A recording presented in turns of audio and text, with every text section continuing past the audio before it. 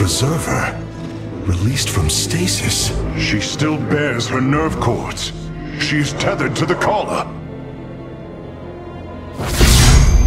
Hold. I am Rohana, Grand Preserver of the Valari, and your War Council advisor. You must be the executor in command. You are not possessed by the Dark One. How is this possible? I feel darkness lingering at the edges of my every thought, but I am not corrupted. Preservers of my station have trained to control the Kala's every ripple. I assure you, I will stave off this evil and serve you better by doing so. As all Preservers, I hold the memories and personalities of Protoss prior to my submission to stasis.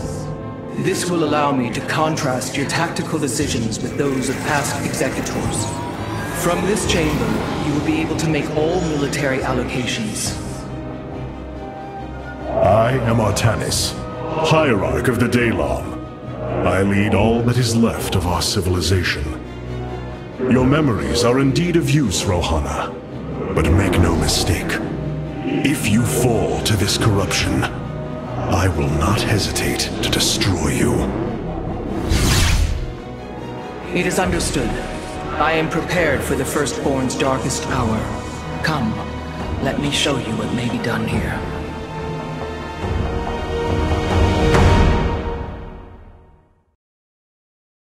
The assembly panel awaits, Hierarch. We may begin whenever you are ready. I have heard only tales of the Grand Preservers. I did not expect to encounter one aboard this vessel. That is not surprising, Hierarch.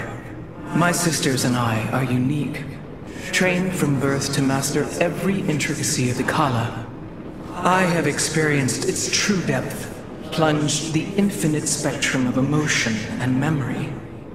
It is because of this gift we were selected to enter stasis, so that we may guide you in our most dire hour.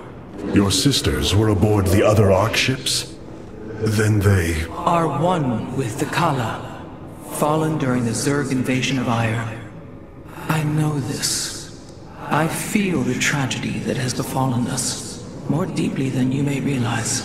A terrible burden has been laid upon you, Rohana. Yet it is my fate to bear it. A fate foreseen by the same minds that constructed this vessel. I trust in their wisdom, Hierarch.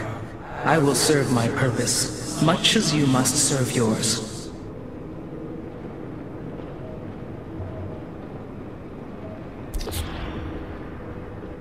The assembly panel allows you to customize your army based on the Protoss technology we encounter. Select a warrior category to begin. Now you may choose one of the two factions for use in upcoming battles. These assignments are not permanent and can be altered as our combat needs change.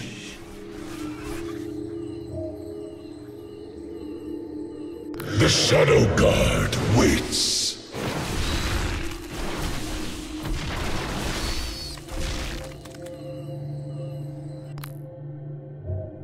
I am here in the shadows.